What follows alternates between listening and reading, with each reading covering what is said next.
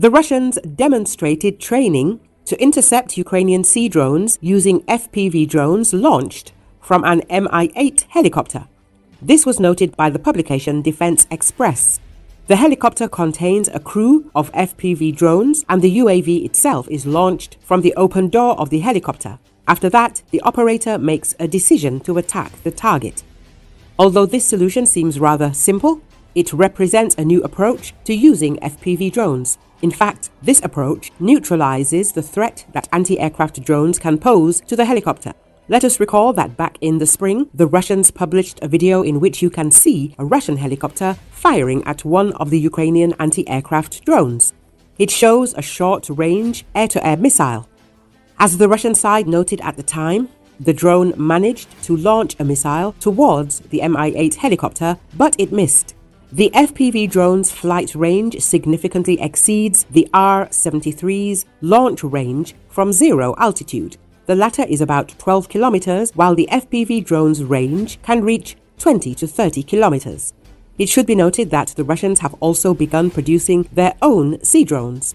Thus, recently, it was reported about the serial production of a heavy sea drone, which was named Vizier. Its length is 7 meters and its width is 2.5 meters. The drone can reach speeds of up to 45 kilometers an hour, and its range reaches about 500 kilometers. Earlier, the Russian Federation presented the Morena 300S unmanned boat, which received a warhead weighing 500 kilograms. It is reported to have a range of up to 500 kilometers and a speed of up to 45 knots.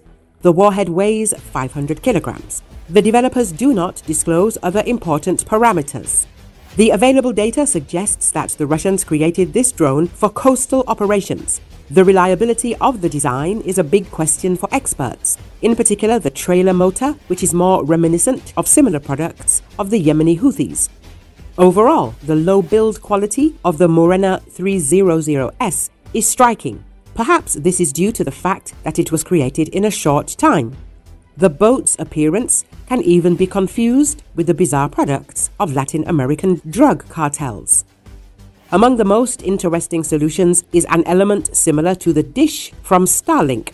Perhaps this is a receiver of another system, stylized as a system from SpaceX.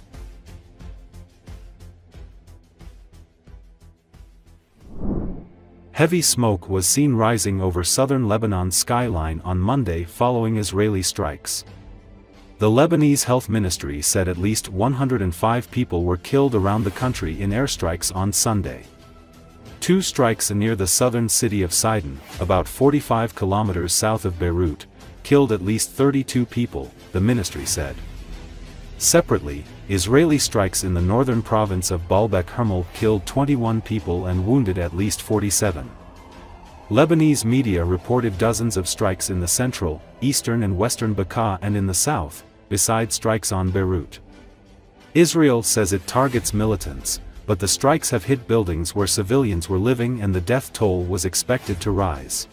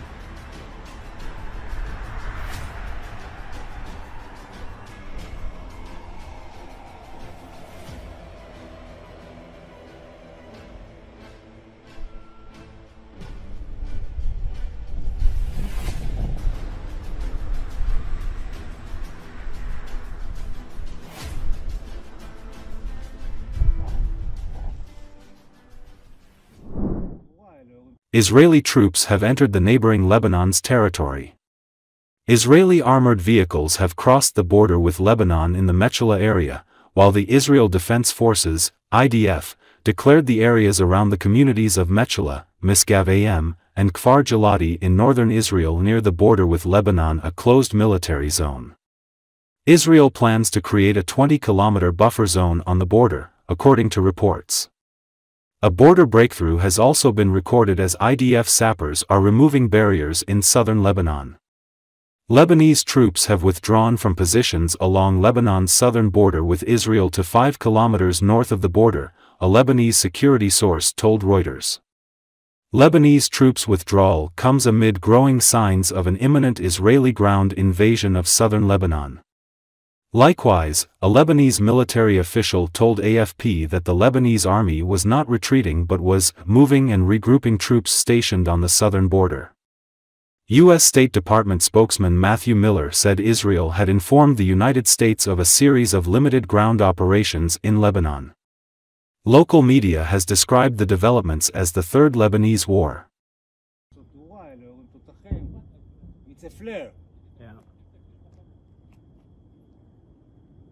כן, עם הכתב.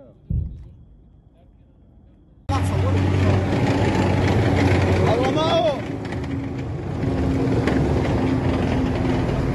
תגיד שילו, עמי,